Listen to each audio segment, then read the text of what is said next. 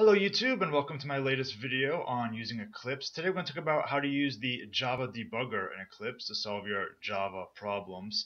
And first, just to set the scope of our conversation a little bit, I'm not going to be talking too much about the theory of debugging and how you kind of go about determining what part of your program is causing a problem.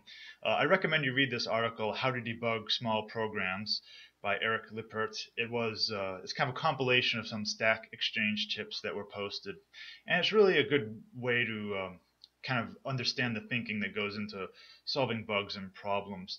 In my video here, I'm mostly just going to talk about using the debugger tool, but of course there's a whole bunch of theory and a lot of ideas about how to best find bugs. Maybe I'll make a video for that later in the future, but today we're just going to talk about using the tools themselves.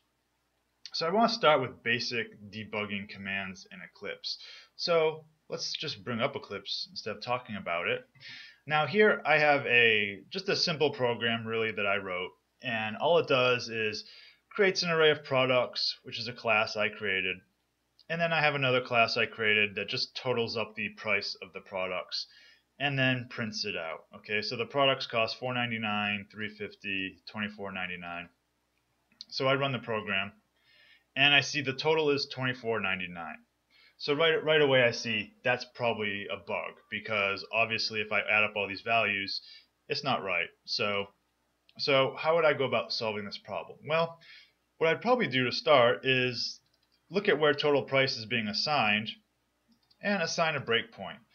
So the way the debugger works is that we need to tell it where to stop to let us look at the code. So a breakpoint does that. And there are a whole bunch of different things we can do with breakpoints. We can make them conditional so that they only stop on certain things. We can toggle them on and off. For now, I'm just setting a basic breakpoint, which means it's going to hit that when our program runs. Now, if I click run, it just does the same exact thing. It runs right through it. What happened? Well, if you want the breakpoint to actually be recognized, you have to run in debug mode. So click the debug button here. And then what's going to happen is Eclipse asks if you want to switch to the debug perspective. So you can click yes. And now we get a different window layout here. So there's a bunch of different things going on in this layout. But first, let's just look down here. Look at the main class. And you can see this green line represents where the program has stopped. So it's waiting for us to tell it to go through here. And it hasn't executed this line yet. And what we can do is we can look up here and we can see these are the values or the variables that are visible in our current scope. Okay, so arguments, that's from the main sales system. Total price is the one that's interesting. Okay, total price right now it's 0.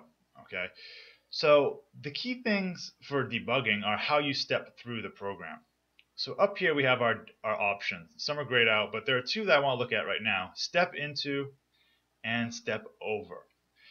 So these are the key functions that really you use to walk through your program. And they're similar, but there's one key difference, and that is step into will let me go into this function, and the debugger will follow the program's execution into the function and keep going.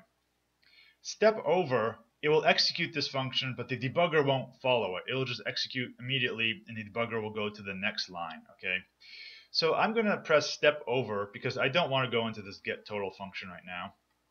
And you might want to keep an eye on what happens to total price. So if I press step over, we executed this line. Total price is now $24.99, and I'm about to execute the print statement. And this is my output down here, by the way, my output window. Hasn't executed yet.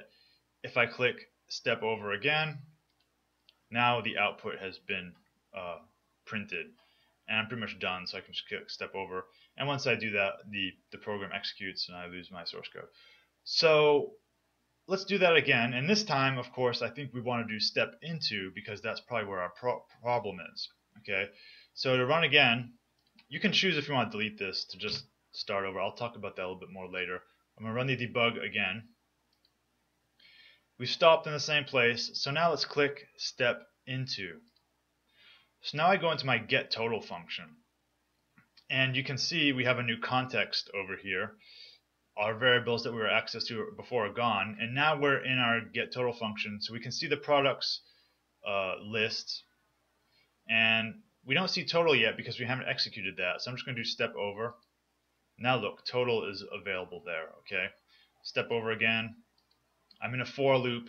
Now I is available. Okay, and I'm just going to keep going through. Watch what happened to total. Total got updated to 499. Keep an eye on total as I step over. Now total is 350. Now total is 24.99. So I think we've identified in our program that there's a problem with this line. And of course, you can see total is equaling the price. What it should be doing is it should be summing the prices. Okay, so that using the basic step functions, these are the ways we can kind of go through our program line by line and see what's happening. And if this is a bug, this could be one way I would discover that bug. Okay, so let's go back. Now, there's one other command that's interesting, and it was next to one of the ones I used. It's called drop to frame. Okay, so drop to frame is a useful way of going backwards in your program. But there's a special condition we'll talk about, but let's look at it. I'm just going to stop this. And by the way, this is the terminate button, stops your current program. Resume, of course, just runs it normally. So let's start over again. Now, drop to frame button here is grayed out, but I'm going to step into my method here. I'm back here. Now, in order to understand what drop to frame does, it's important to understand what a frame is. So look at this area here, and look what's happening here. This is our stack, okay? So you can see the first thing executed is the main function, then main called get total. Okay, so every time you call it, you step into another function, it's going to put another frame on your stack, all right? So watch what happens if I step through a little bit, step over.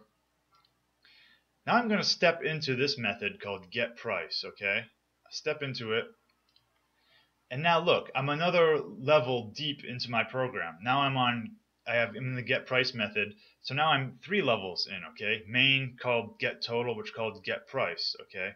And this could keep going on and on if I kept having functions that called functions that called functions. Watch what happens when I step over and return out of it. It's gone now. Now we're back into our get total thing, get total function, and we're only 2 levels deep again. All right. So the key here, understanding what this button does, drop to frame. What drop to frame does is it resets the position it goes back to the beginning of the frame you're currently in. Okay. So in order to make it look interesting, let's execute our program a couple more steps. Step over. Okay, so look at this. Total is 3.5, I is 2. I'm going to press drop to frame, and what's going to happen is it's just going to reset this. It's going to be exactly like I started get total again. So drop to frame. I'm back here at the beginning of my method. You can see the total isn't defined yet. All my I is gone. It's like we've started over. Basically, we wiped the slate clean and went back to the beginning of our frame. Okay, so there's some situations where you can't use drop to frame. You can't use it in the main class because that's just like basically restarting a program. So if you really want to do that, you can just restart your program. But drop to frame is definitely useful. For example, maybe if I put a breakpoint here. Okay, I'm going to stop. Let's get rid of this breakpoint. And what's going to happen, I'm going to run my program again. And let's go. So now maybe you're debugging and you realize, oh, I went too far. I want to start over. I don't want my breakpoint to be here. I want to go back to the beginning of the frame. You can hit drop to frame and you can start over at the beginning of that method. Okay. So it's pretty useful if you've gone too far and you want to start over and get a fresh start again. So going backwards, use drop to frame. All right. And let's look at our next hint, our next and final tip for using debugger: changing variable values.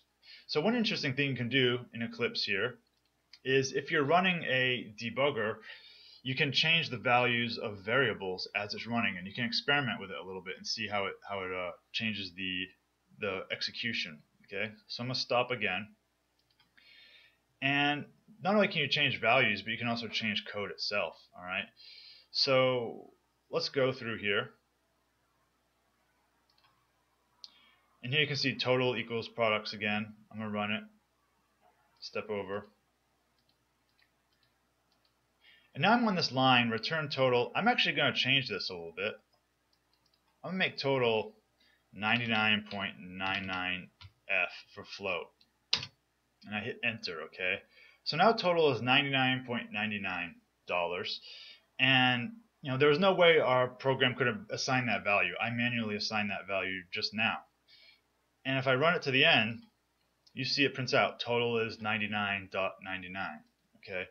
So if you're ever in a situation where you want to tweak variables or modify it as it's running, it's possible to do that. You can also change code too, but there's a catch here. And let's run the debugger again. Okay, I'll step through a couple times just to make it interesting. So maybe, let's say I'm working through it, and this is the point where I realize I messed up. I don't want this to be equals. I want this to be plus equals. Okay, so I just put a plus there. So now I save it. And you notice here, you can change code, but what it seems to do is reset the frame. Okay, which might be good, might be bad, but so understand that if you change code, it's going to reset the frame. My total is gone, and let's just run it to the end and see what happens. My program finished running, and I see the total is 33.48, which, based on my values here, seems to be the correct output. Okay, so you saw before we modified the value of a variable just to see what would happen, and it works, it keeps going. And also we modified code itself, and that makes it drop to frame again and restart that. All right. So those are just a couple ways to get started with the Eclipse debugger. I think if you've never used it before, those are some good ones to start with. I do recommend trying to use the debugger instead of using print statements and kind of manually printing out each variable name to see what it is. The debugger is a good habit to have. We looked at the step in, step over commands, dropping to frame, very useful for going backwards, and also changing the variable values. So that's a basic overview of the Eclipse debugger. Hopefully this was useful, and I hope it saves you some time in your Java coding. Thanks for watching.